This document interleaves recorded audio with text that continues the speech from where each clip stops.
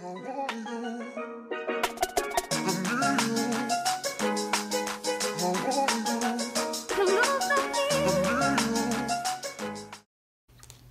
guys, welcome back to my channel. I'm a little sick, so I'm going to be super raspy throughout this entire video.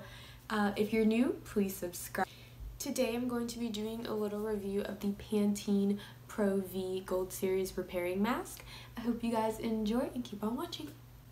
Okay, so all that is in my hair is this. I conditioned with only this, and then I sprayed a little bit of the Pantene just spray conditioner just on the ends, so while it air dried it wouldn't get super dry. But I have no styling product in my hair whatsoever, so my hair is extremely defined. It's very soft. I'll give you a little 360.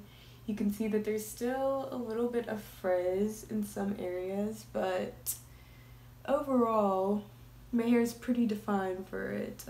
I'm just coming out of braids and it's really shiny, so pretty happy with that. I think as far as getting definition, it did a really good job. I only left it on for the recommended time, which is 5 to 7 minutes, and I have tried it overnight and it did a really good job overnight as well.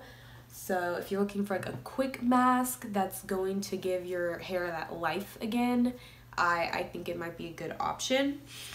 My thoughts on the product: I think it smells alright. It's a bit extra salon-y, but it's definitely not a bad smell. It's not super thick.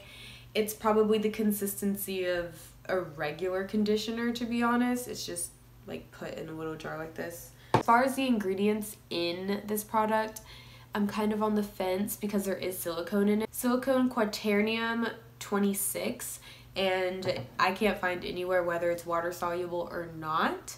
There are other silicone quaterniums that are soluble, and there are some that aren't, so it just happens to be that number isn't on the first few pages of Google. So, okay guys, so I wanted to show you what it looked like after I put in my regular products. I don't have any specific curling cream in here. It's just leave-ins and then a sealant. So nothing even enhancing the curl per se, but obviously moisturizing it. It looks really good. It's gonna be hard for me not to use this conditioner.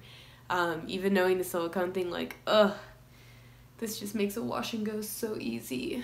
I can't deny it.